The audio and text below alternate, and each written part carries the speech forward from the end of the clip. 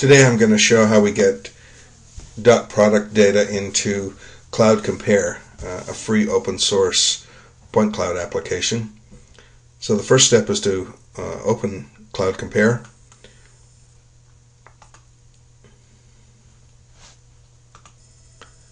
There we go, comes up really quickly. Then I'm going to open a file, PTS file that I saved out on the tablet on the DPI-7 imager. Open, and I have two PTS files in this directory, and I've saved it's in a folder on my desktop. So I'm going to select this one, and I open the file. And the first thing to notice is that the first line in this ASCII file contains the number of points. So we have approximately 10.8 million points, just a little bit over. I'm not going to import the number of points, I'm going to import the points. So the first thing I do is select skip line, so I'm going to set that to skip the first line. And then we're left with the X, Y, Z data in columns, an intensity value, and then the red, green, and blue data values. Here we go. So I'm importing the points now. It's only 10.8 million points, so it goes rather quickly.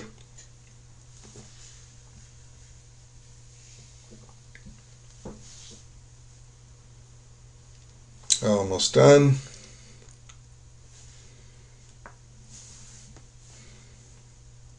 And there we have it.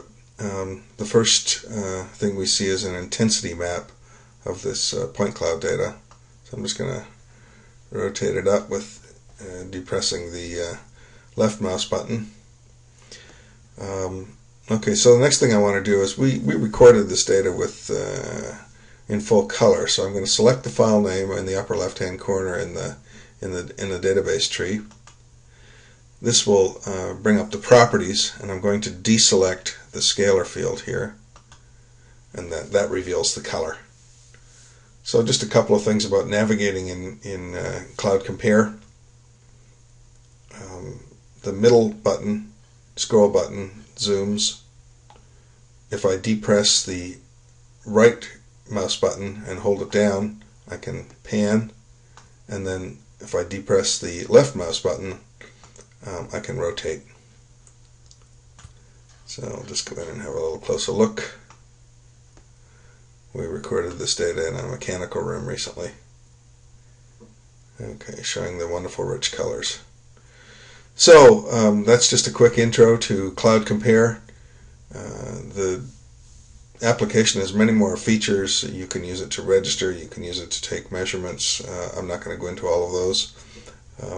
Just wanted to show how you could use a free open source application to view DotProduct data on your PC. There's also a Mac version for this application.